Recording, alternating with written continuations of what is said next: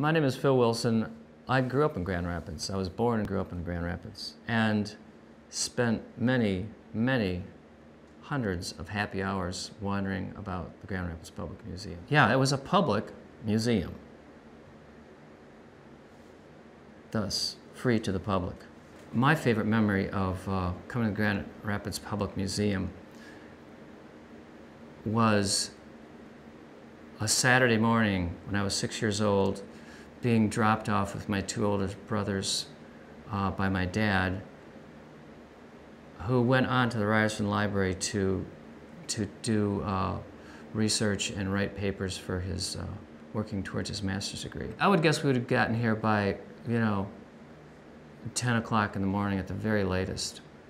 Probably we got here 5 minutes after the museum opened, so that Dad could get to the library, 6 minutes after it opened.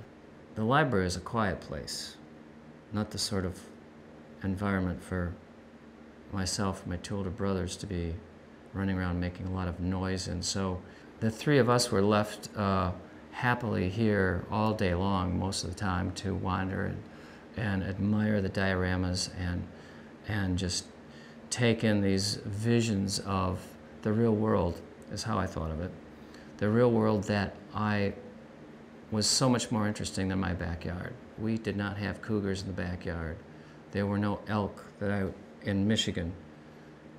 And moles. You never get to see a mole, but here in the public museum is a whole window full of moles.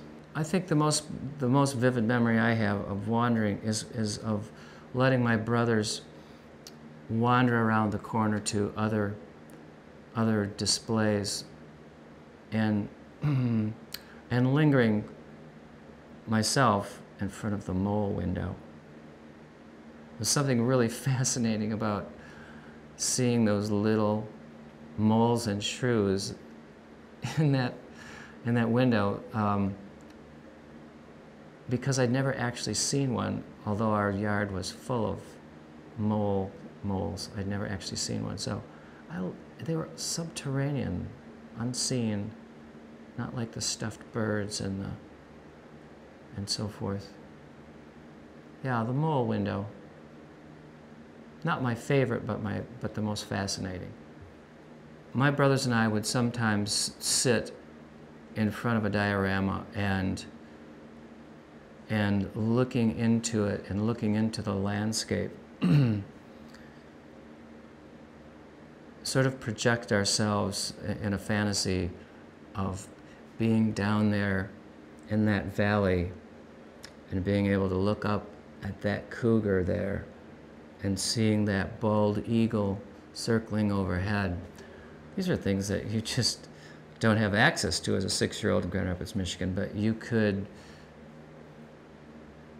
project yourself into that landscape and enjoy it even on a fantasy level.